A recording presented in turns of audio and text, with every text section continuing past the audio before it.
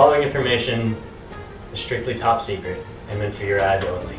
Both the Federal Bureau of Investigation and the National Undead Defense Emissaries have labeled Savannah, Georgia, SCAD in particular, as being the next hotspot for a zombie infestation. What is commonly known to SCAD students as the paper mill near Dyson is really a government-funded research facility that exists to turn the leftover grease from Paula Deen's cooking into a renewable fuel source by exposing it to nuclear radiation, extreme simulated weather conditions, and share. The only profitable outcome of this project was a strange, meat-like substance that we've been selling to sedationists for several years.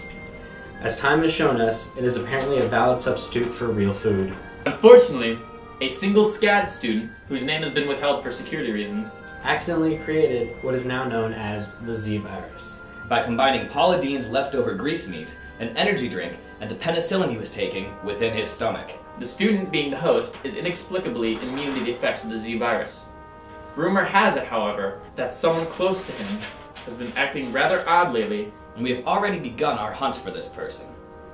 All of you have been chosen to receive this information as you are currently carry the required genetic makeup to host the Z virus. You must all be extra careful who you interact with, as it could very well mean your doom. Unless the strain of the Z virus mutates, only you are susceptible. We would relocate and quarantine you, but an operation this large would induce public outcry and mass hysteria, thus opening the possibility for further spread of the infection. Therefore, we will arm you with exactly what you need to survive. Pay close attention, as a single mistake could end your life. In other words, you're all screwed.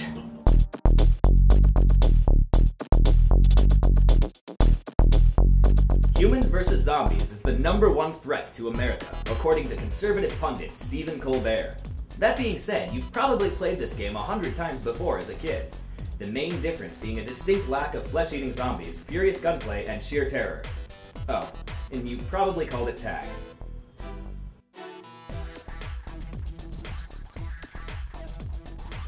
Humans vs. Zombies is essentially a game of tag consisting of two teams: humans, resistance, and zombies, horde. All players start off as humans with the exception of one person who is chosen to be the original zombie, the OZ. The OZ will start the infection by attacking, feeding on members of the resistance, who then, after an hour of death, become one of the horde. The zombies must tag a human at least once every 48 hours, otherwise they starve and are then out of the game. Humans may defend themselves from zombies with approved equipment listed below. The game will run from 7 a.m. to 11:59 and 59 seconds p.m. midnight each day from the starting date until the posted ending time for the final stand. So what is the objective? The zombies win if or when all human players have been turned into zombies, or by preventing the humans from escaping at the final stand. The humans can win either by outlasting all the zombies so that they starve, or by escaping them at the final stand. Details on the final stand and other missions will be released the night before they happen. Or will they? So let's go over what we need for this. First off, our official SCAD HvZ bandanas. These will be provided for you. Next, our human defensive weapons. Humans can use any combination of the following items: a Nerf-style soft foam blaster, which, by the way, it must remain bright, non-metallic colors, no paint to get black. Or balled-up socks. These will be thrown. Don't have any on me, but I'm sure you can get the gist of it. Socks may be taped or rubber banded for stability, but nothing within them to actually increase the weight or the hardness of the sock. Socks must be thrown. They do not stun while they're still in your hand. They have to leave your hand. Socks may be substituted for official HvZ Nerf balls. And don't forget your ability to run fast. The slow will fall. You also need to keep on you your HvZ ID card. This is not your SCAD ID. Your card must contain your player name, your HvZ ID number, which you'll be receiving when you register online, and a moderator's signature. The card is going to look something like this. These will be supplied to you. Now we have to go over a few safety rules. These rules were created for the safety of all players and are strictly enforced. Violation of safety rules will result in a ban from the game and dealing with the proper authority. Human defensive measures may only be those listed above, unless specifically given permission to by the administration. No hand-to-hand combat is permitted. No melee weapons whatsoever. Only use Nerf-type mini dart firing guns or balled up socks. If an official zombie killing ball is issued to you, that is acceptable as well. No repainting of guns. If you repaint it, the color must be bright neon. Modding, however, is allowed. No playing in safe zones. Safe zones are shown on this map here. Or, if you find your HvZ flyer, it will give you a link to a website in which you can view safe zones and non-safe zones. Safe zones include all campus buildings, not including dorms. Vehicles, such as bikes, cars, buses, skateboards, rollerblades, anything on wheels basically. Players at work, in class, or in club activities. You are only safe inside of these safe zones. If you must resolve a debate during play, secure the area first or move to a safe zone. If you get tagged outside, not in a safe zone, while arguing about a tag, it's considered fair. No playing out of bounds. No playing out of bounds. Game missions. SCAD Humans vs. Zombies is a very plot-eccentric version of the game. Humans will receive emails about upcoming missions before they happen, so keep checking your email. Additional details will be released via slips of paper, phone calls, or other nefarious means. So keep in close contact with your fellow humans in order to not be in the wrong place, surrounded by hungry zombies. Zombies will receive bare bones info via email, either about human missions or even missions of their own. Details must be gleaned from captured humans who have turned zombie to fill in the blanks. So be sure to capture humans who seem to know what is going on. Successfully completing mission requirements will result in benefits for whichever side the mission was for. Missions can make or break the chances of a group's survival, so be sure to take them seriously. Human rules. Humans must log in to the game website from campus at least once per day to show that they are remaining active. Must keep ID card on person at all times in game. Humans must wear their bandana around their right arm, and it must be clearly visible at all times in the game. Outside of clothes, you cheater. May, and probably should, stun zombies for 10 minutes by utilizing a foam dart, Shot from a gun. sock, or an official SCAD HvZ ball.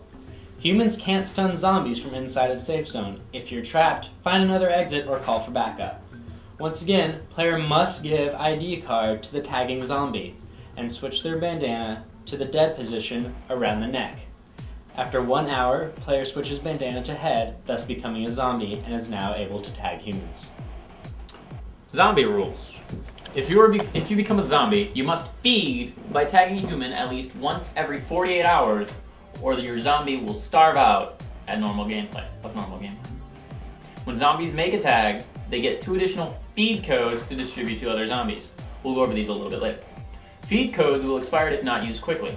Zombies only like fresh meat. You must wear your bandana easily visible around your head. Logo facing out. If your bandana is removed or obscured, it is called for removal from the game. To tag a human, a zombie must place 2 hands on the human in question. Head hits or touches to privates could very well result in removal from the game. You're not doing that.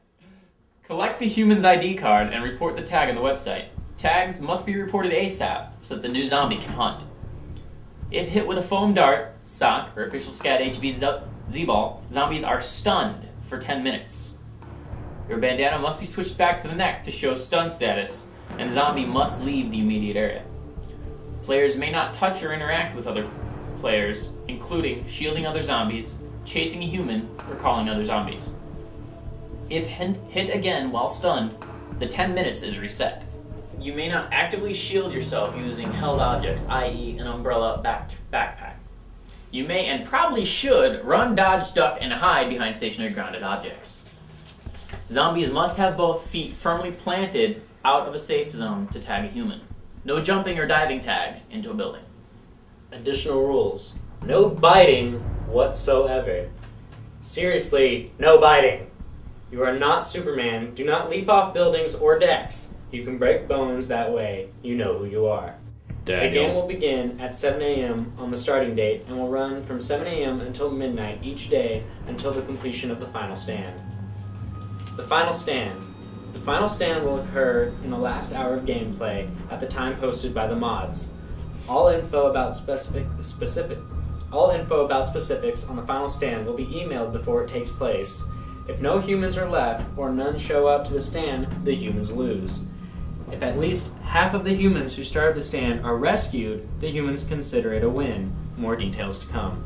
Any rules are subject to change during play only by unanimous agreement of the moderator team. Any rule changes will be posted on the SCAD HvZ website, the game homepage, and emailed out to all players.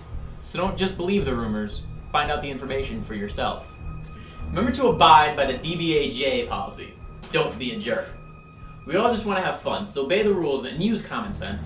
Violators of the DBAJ policy will be dealt with accordingly, including possible removal of the game and dealing with SCAD administrators. I'm a jerk! Examples of DBAJ violations are zombies picking up darts, any player willfully injuring another player, any player willfully or repeatedly breaking any rules, and a player caught listening to NSYNC during gameplay.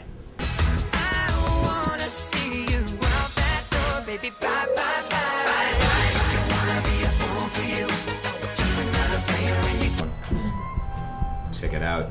None of you will ever be allowed in here. Look at this fancy room we've got here. It's our fort of weaponry. You can try to hit a moderator. We're gonna win. Do you really want to come up against us? That's the real question. Do you want to face this? No. We also have zombie aloe vera and big mutants. Yay! We will survive. I'm having another one, Josh. Okay.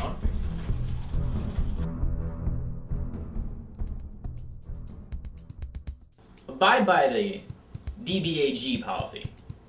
Don't be a jerk. DBAG will be dealt with accordingly. Look on the official HvZ flyer. It's Again. totally held upside down. Once again, it's for perfect. detailed I map like of safe it. zones and boundaries, go to your official HvZ flyer. Visor, fire. These are safe zones. No melee weapons whatsoever. Only use Nerf type mini blast.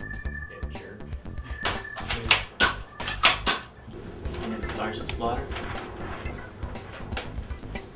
I'm here to raise your women and children. Oh, it's recording. That's why I can't change it. Oh!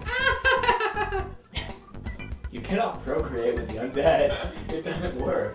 Necrophilia is bad. Oh my gosh, it looks like Obama smiling. No, the other way. I thought it was gonna come out quietly. Don't put that Are we done? in the outtakes. Hey guys, let's start a bureau. Yo, Jeff, Yo, Gabe. you do that now?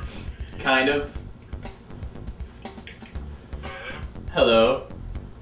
Yeah, you do that now? Kind of. That someone close to him turns the page. I'm just gonna cut the. Reading mistakes count too. It's true. Yes.